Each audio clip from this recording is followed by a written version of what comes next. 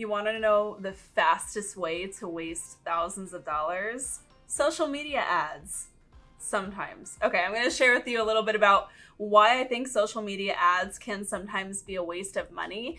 And if you want to explore it anyway, go for it. I'll share a few tips on how to make it successful for you. So here's the thing that I wish all real estate agents knew about social media ads. If you're paying any amount of money for social media ads, specifically via Facebook or even some Google PPC, but mostly I'm talking about the Facebook ads, you have to know that on average, the maturation for these leads a lot of times is going to be between 1 to 2 years or more. If you're not familiar with the term maturation, that means the day you generate the lead to the day you close it. So if you don't have the right systems in place in your business to follow up and close a lead that is going to span over 2 years, then you do not need to be doing social media ads. This is a really bad idea and it's going to waste all of your money. I might be painting with a little bit of a broad brush here, and I know that some will disagree with me, but in my experience of coaching hundreds of agents throughout the US and Canada, this is it. My opinion is that social media ads can be a really great way to supplement some of the marketing campaigns you have going on for your real estate business, but it is not a silver bullet, and it is not going to replace more traditional lead generation prospecting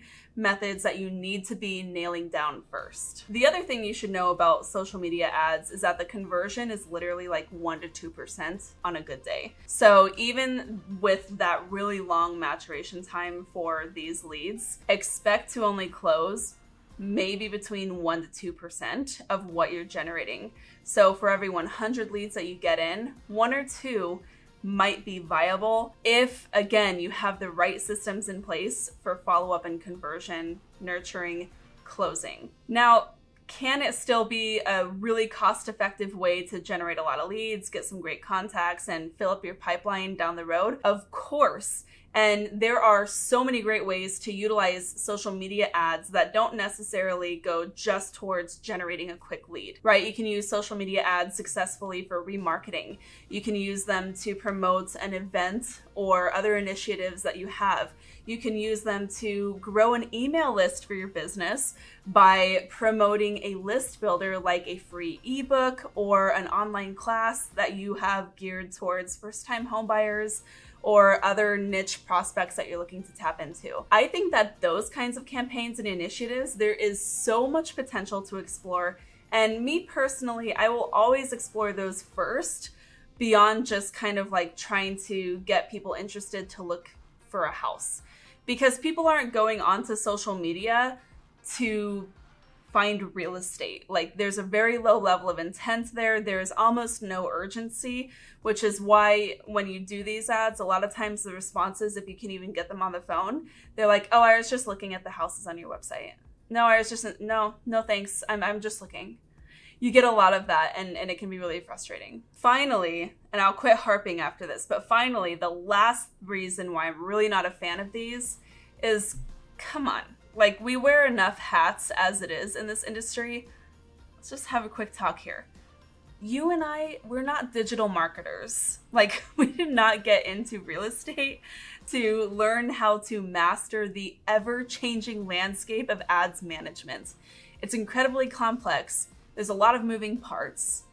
There are so many restrictions and regulations that seep into it because of fair housing. And there's just a lot going on. I think that our time is a lot better spent in other areas that I talk about on this channel. But say you're still interested and you're like, you know what, you make a lot of valid points, Stephanie. Thank you. But I still really want to explore social media ads as a function of my business.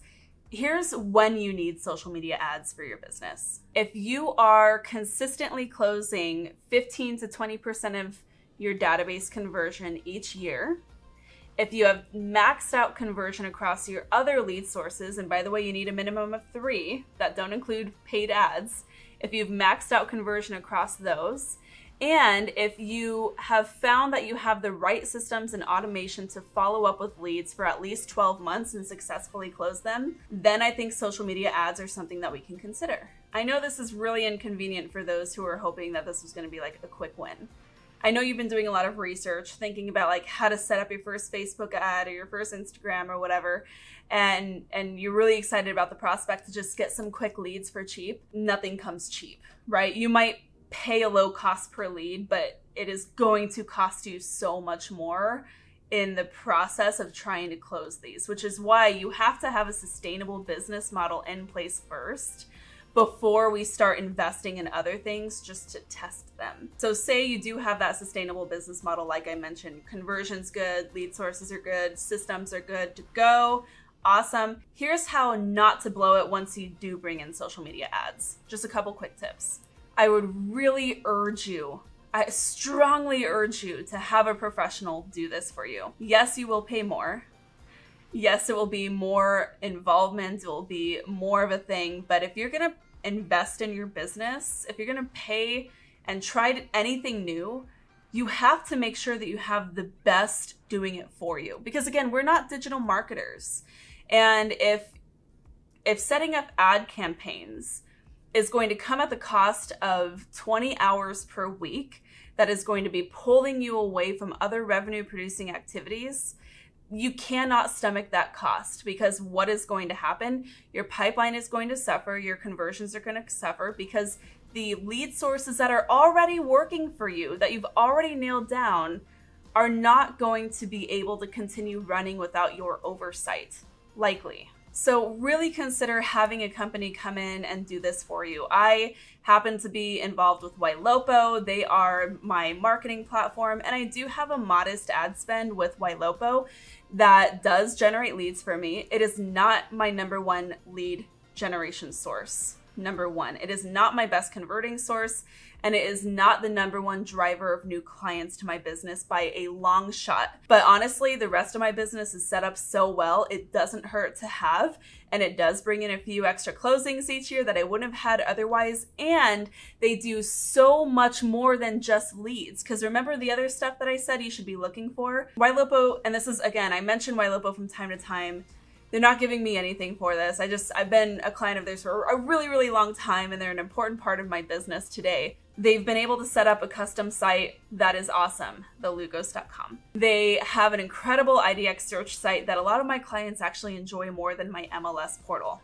Whatever. They do remarketing to my existing database, which I love, and they have a lot of seller experience services that they incorporate in my database marketing as well. Just stuff like HomeBot, really cool stuff that just engages my database and provides that extra touch value to them without my direct involvement. Again, it's all about leverage.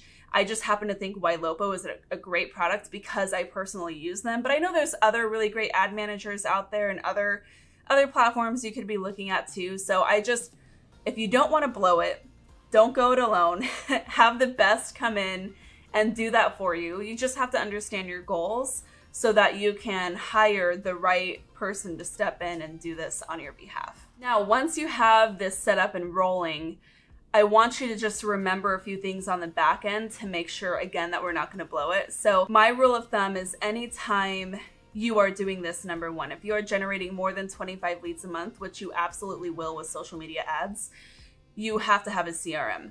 Non-negotiable. You don't get to complain about that anymore. That is now the cost of you doing business. So whether your 25 leads a month are coming from another lead source or social media ads, it's time to have a CRM. And you can afford to pay that if you can afford to invest in these other services. If you are generating more than 50 leads a month, you need to have some kind of ISA, some kind of automated follow-up, some kind of an appointment setting feature ready to go. You might be able to handle this yourself for the time being, right? Like you might be able to block out 2 to 4 hours a day, Monday through Friday, to really handle your call volume and consistently set appointments.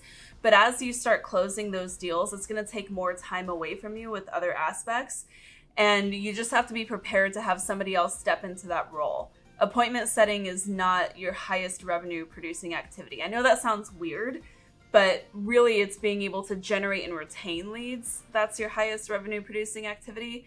And appointment setting is a really small factor in that you can hire somebody or something to do for you at a cheaper rate. So for me, for example, the reason why I'm still doing social media ad spend with Ylopo is because they have an integrated AI inside salesperson who nurtures and talks to all of my leads for me and sets appointments. So they have that already baked in. It's an extra fee. I just pay it. It's not a big deal. If you don't have something like that with your current setup, you can explore other companies like Agentology or Conversion Monster or Ava, right? These are just a few companies that I know of off the top of my head who will pay who you can pay per lead on a monthly contract basis to help set appointments and convert for you.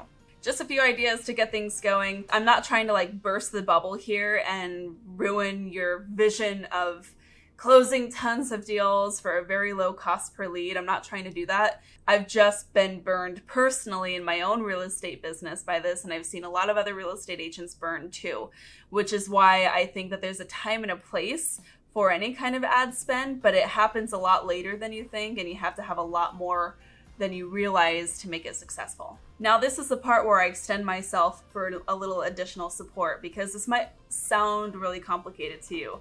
And this might have you realizing that you have a lot of systems and initiatives in your business that are maybe not firing at the cylinders that we need them to. And so if you want to know what it looks like to have a coach in your corner who's gonna shoot it straight with you, tell you what you need to know, and actually give you a strategy to follow, not just rah rah, are you doing your calls?